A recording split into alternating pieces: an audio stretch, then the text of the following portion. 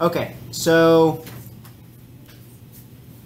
not necessarily related to phylogeny. I just didn't really know where else to put this, but thinking about evolution and like, you know, how can you get like broad species changes? Or even like it could be something as small as like here the example is like butterfly color. Like how did you get the different colors of butterflies? And there's two like schools of thought. One would say, hey, the butterflies change color gradually. And we call that gradualism. So, you know, if I were to gradually turn off the lights, I am slowly making it darker. So the idea of gradualism here is the butterflies are slowly changing color. Now, the other side of the spectrum would be something called punctuated equilibrium. So if I were to punctuate your lung, if you punctured your lung, you got a hole in your lung. Maybe you got shanked in your lung, right? That would be something that's very drastic. So punctuated equilibrium would say, and when they say equilibrium, they're saying like we broke genetic equilibrium. So things are evolving. So how we broke genetic equilibrium and punctuate equilibrium is the butterfly changed color very quickly. Like there was some sort of event. This is kind of key to understand. There's some sort of event like an asteroid or something, or like the Industrial Revolution actually, like the changing of like the color of trees. Like some sort of event would then lead to a change in the environment that would select for these different colors of the butterflies. So that could be something like that could happen. So very rapid evolution in short periods of time.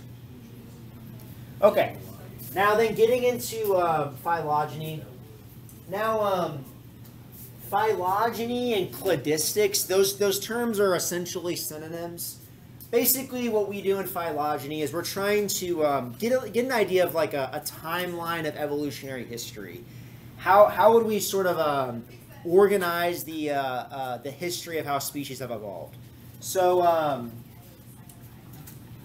the different pieces of evidence that they use for that, back in the day when they didn't really have, you know, DNA and fancy lab equipment, they really had to rely a lot on like the fossil record, like seeing where would we find this fossil, like in Earth, like in what layer of the Earth do we find the fossil, or like comparing like the structures of different organisms, being like, hey, if you know, like a classic thing would be like, if these things have wings, all the things that have wings, they must be related to each other evolutionarily, or you know, other things like that.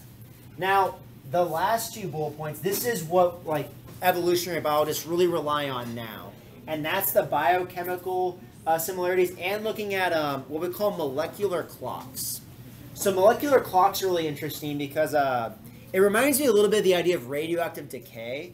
If we know like the rate that a radioactive atom breaks apart, like breaks down, we can use that to like essentially date a fossil.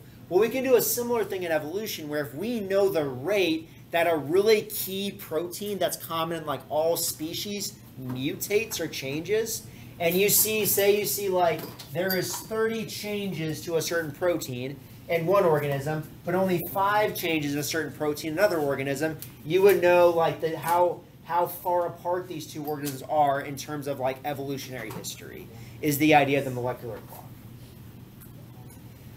Anyways, how you would interpret a phylogenetic tree, the ancestor, the oldest ancestor will always be towards the bottom. And then each time you hit like a node right here, like one of these branch points, each branch point represents a speciation event. Some sort of event, usually this is a new trait. Something new happens that will then lead to a different descendant evolving. Okay. So we'll look at things called shared traits and derived traits. Let me just go to the next slide and like look at an actual one to explain it. So you need to be able to know how to read one of these, but also how you would make one. How you make one, you would start with a character table. So in this character table, we're looking at 6 different organisms up here, and we're looking at 6 different characters. If you have a 1, that represents that you have the character. If it's a 0, you don't have the character. So you'll notice here that only the leopard has hair. Conversely, the lancelet is the only thing that does not have a vertebral column. So what we do is, the lower down something is, so the vertebral column, this little branch point right there, it's going to be at the very bottom because more of the organisms, all 5 of these organisms have a vertebral column.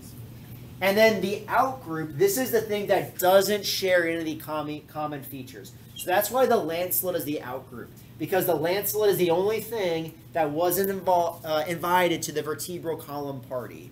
So it is a thing that's kicked out.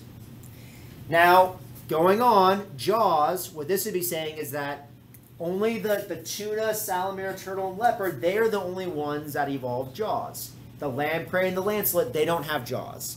Same thing with the 4 walking legs. So kinds of questions they could ask you. What features does the tuna not have?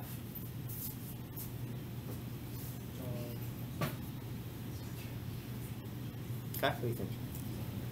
Hair and eggs and 4 legs. Yeah, good.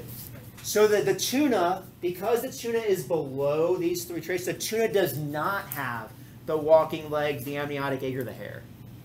Okay, that can be a little tricky, I think, to answer when they phrase it like that. So make sure you understand that. How to, like, if they phrase it, what do they have or not have for different organisms? Okay, let me show you a couple other examples. Oh, this is trying to show that, like, you can make different phylogenetic trees depending on what traits you focus on. So meaning here, if I focus on, the shape of the shells. So here, the barnacle and the limpet, they're going to be grouped together. So conical shell, this would be the trait that caused the branch, this would be the trait that caused the branch point here. So the crab would be the outgroup of the barnacle and the limpet. But let's say I'm now looking at it from the frame of like, well, what about segmentation?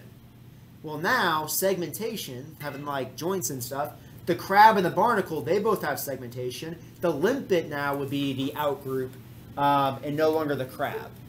Okay, so these trees can change depending on what you tend to focus on. They also can change, like this one is focusing more on, like, if you focus more on like specifically genetic traits, that can change how like the phylogenetic trees have been made. Meaning like phylogenetic trees that were made in like the early 1900s before DNA evidence had to be changed once we had better understanding of the DNA to see how related two organisms are.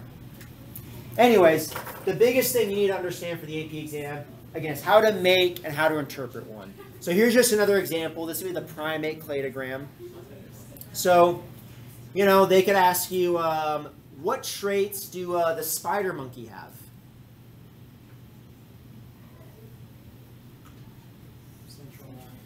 So it would have all of these things on there. Which traits does it not have? It would have everything above that. It does not have the downward pointing nose, loss of tail, or the loss of opposable thumb. Okay. Again, next class I'll give you some practice problems on this, but that's really it. Nothing too crazy.